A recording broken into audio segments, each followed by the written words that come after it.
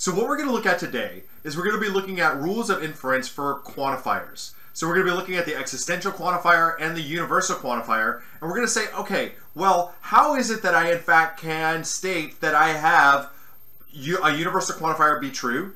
Or how is it that I can state that I have an existential quantifier be true? And then what do I do that from the symbolic logic standpoint?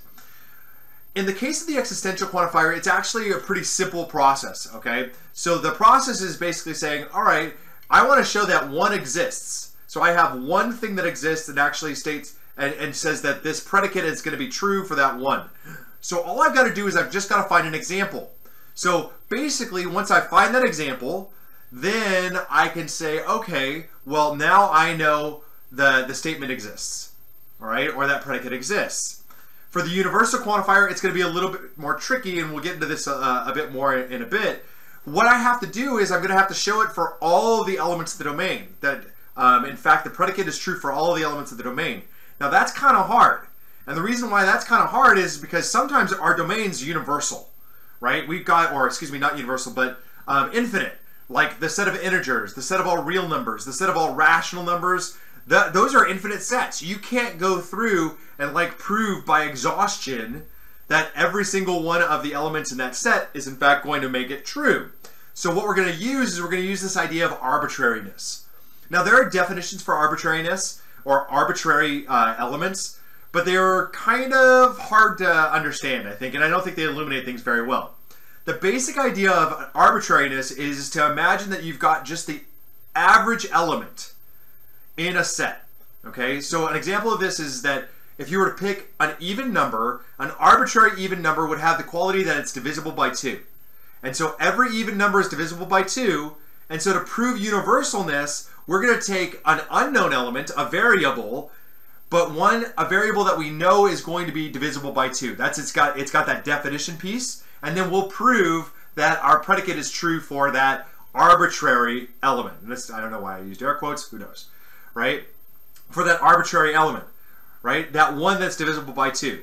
Or we might say for a rational number, and then we need a definition of a rational number because we're going to have a variable term that has the qualities of a rational number, and then we're going to show that our statement in fact is true for that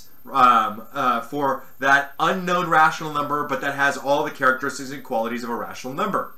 Okay, and that way we can say, well, we showed it was true for this one that was kind of an unknown that had the quality of a rational number, so that must mean that it's true for all rational numbers.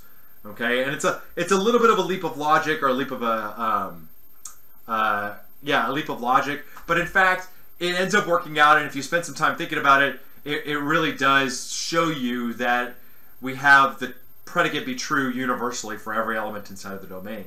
Okay, so we're going to get into that a little bit more too, but I just want to kind of lay it out that we're going to get this idea of arbitrariness, and I'm going to be using it, and I want you to kind of pay attention to what it means to be arbitrary, right? Because that's going to actually help us understand universal, using the rules of inference for universal quantifiers. So our first rule of inference for quantifiers is this idea of universal instantiation. So the goal of the rule of inference is to prove that the predicate is true for a particular element within the domain.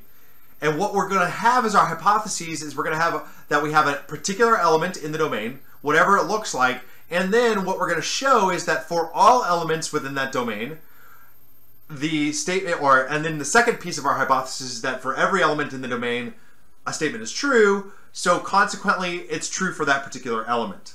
Okay, and let me write this down for you. So what we'll do is we'll start out with our hypotheses, and our first hypothesis is that C is a particular element, and then we have for all x, P of x, and it's a particular element in the domain.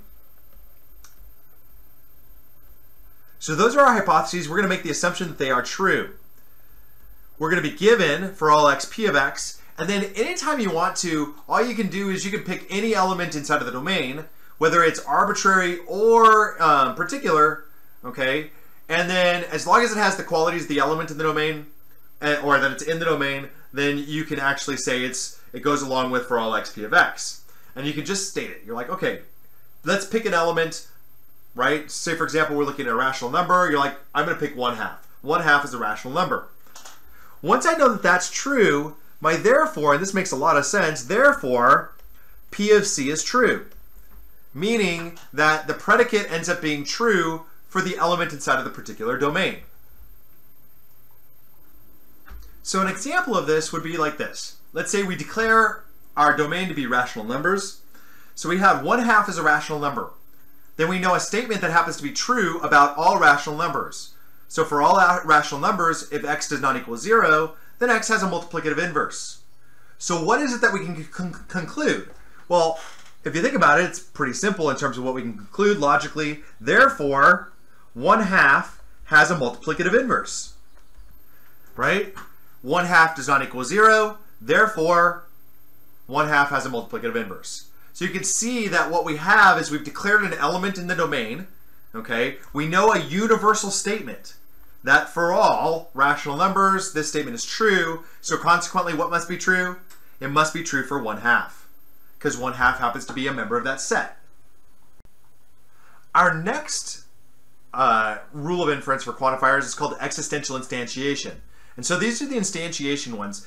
And we're going to talk a bit about what we do with them logically, but the goal here for existential instantiation is to say that there is an element in the set, and that element has the quality in the predicate. So what we have here, we're going to start with there exists an x such that p of x. And that's going to end up being my hypothesis. And then what we get from my conclusion is we're going to get two things. Therefore, we'll have p of c, that's a particular element inside of the set, or yeah, it's going to be a particular element in the set, and p and c is an element in the set. And I think actually for us we write it the other way around, but this is fine. Okay? Actually, let's do it the other way around. We're going to have c as an element in the set and p of c. So those are the statements that we get when we state that we have the existence of an element. And it seems almost, well, I don't know. It seems almost obvious. But like, let's say, for example, there exists an integer such that x plus 1 equals 0. And so that's our existence statement. Therefore, okay, -1 is an integer. We need that to be true. And that is true. And -1 plus 1 equals 0. Okay, and it happens to have that quality. There it is. We know that there exists one, all right, and we have such that x plus 1 equals 0. Sometimes we could actually find an example. Other times we might just say something like the statement c is an integer, and we don't know what c is. It's an unknown, and okay, c plus 1 equals 0. We might actually utilize a variable too. That's another option that we have. Okay. Because sometimes what we get mathematically is we get something that we just can't go out and prove. Instead, what we've got to do is we've got to say, well, I know it exists because I've proven that it exists, but I'm not sure what it is, so it's enough for me to just know that it's there.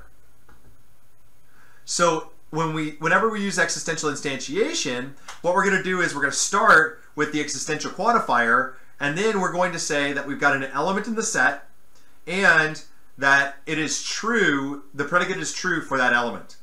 What I want you to notice here, just like inside a universal instantiation, is we went from the quantifier, okay, to unquantified statements. And you're going to see when we do proof, this is going to become very handy because what it's going to allow us to do is it's going to allow us to actually remove the quantifiers so that we can use the other rules of inference.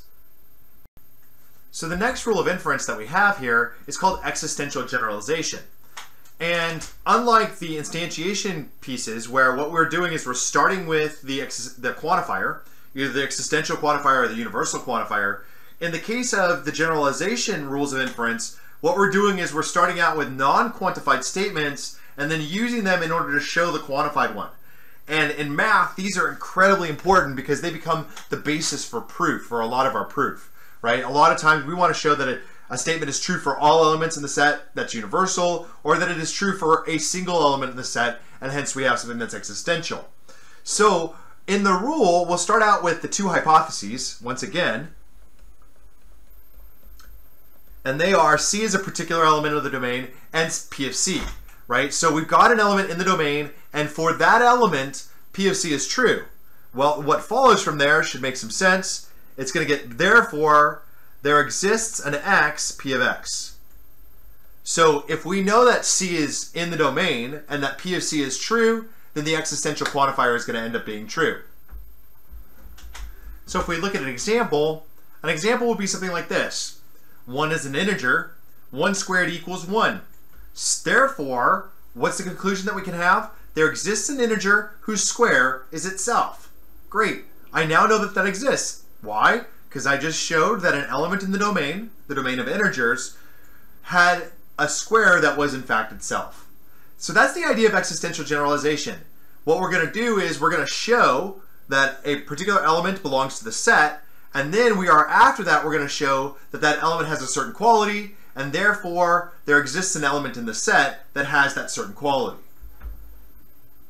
So our last example now is universal generalization. And universal generalization really is the fundamental heart of proof in mathematics. So the purpose of this rule of logic is to show that a statement is true for all elements within the domain. So for every element that has a particular quality, right, we want to show that a particular statement is true. So like for example, C is an arbitrary, so how the rule is going to work, and then we're going to get into this a little bit more, is that we're going to start with C is an arbitrary element of the set. So C is an unknown value. We don't want to actually pick a particular value. We want to pick an unknown value that has the quality or characteristic of elements in the set. Okay, that's what it means to be arbitrary. And then we're going to show that P of C is true, all right? And then therefore, as a result, we get that for all x, P of x. The fact that we picked an unknown element, but that has a common characteristic of every other element in the set, actually allows us to then make the statement that it is true for all elements within the set. So let me give you an example. So we're going to say, okay, we'll start out with, say for example, we have a variable k. And so k is an arbitrary even number. And we pick any even number. So every even number, and they're going to all have the same quality.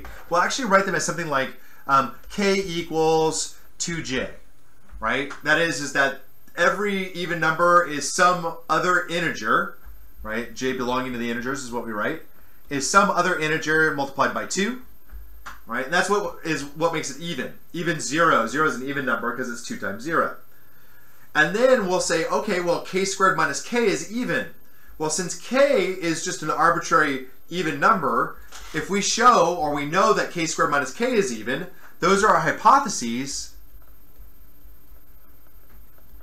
Our conclusion then must be, by our rules of inference, that for all even numbers x, x squared minus x is in fact even.